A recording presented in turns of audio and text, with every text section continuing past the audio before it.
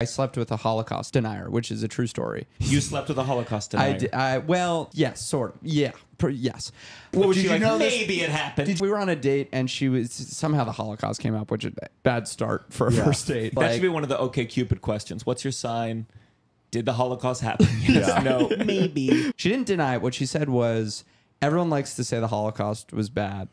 I was like, I know. I was like, I don't think everyone likes to say that. I think it sort of just was. But she goes, everyone likes to say the Holocaust was bad, but if you or I were in that position back then, we would have been German soldiers. To which I replied, I think if I were in that position back then, I would have been a Jew still.